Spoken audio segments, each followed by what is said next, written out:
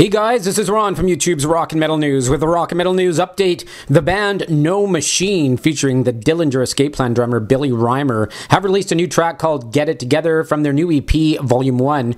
It's released through Revolver. The new album will be out on October the 7th. You can take a listen to the new track in the link in the description of this video. Team Sleep, featuring Chino from the Deftones, has been reactivated and are inviting some lucky fans into the studio while they record their new album. You can pre-order the album at pledgemusic.com. The link is in the description. And the US Knotfest, which has amazing bands as usual, featuring Slipknot, Five Finger Death Punch, Killswitch Engage, among many others, goes down at the San Manuel Amphitheater and Campgrounds in San Bernardino, California, October the 25th and 26th.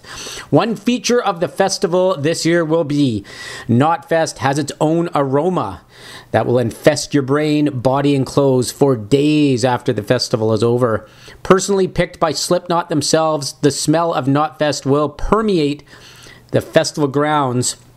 It will be oil drums filled with camel dung and oil set aflame to last the entire festival. So make sure whatever clothes you wear, it's going to be pretty smelly at Knotfest, but it'll definitely set the ambience to the festival, that's for sure. And the band Vanishing Life are streaming a new track titled People Running through Noisy.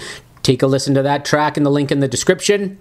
And TesseracT have announced that they have signed with Kscope Records.